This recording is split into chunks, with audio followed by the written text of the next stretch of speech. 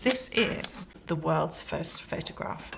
It's very hard to discern what's happening in this photograph. And this is the reason that when the photograph is reproduced, it is often shown as this image. This is an enhanced image of the actual photographic object, and we tend to see this more often reproduced than we see this.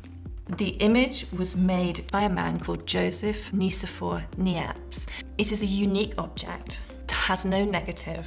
Niépce made the photograph using the process that he called heliography, which relied on the use of bitumen of Judea, which hardened in relation to exposure to sunlight.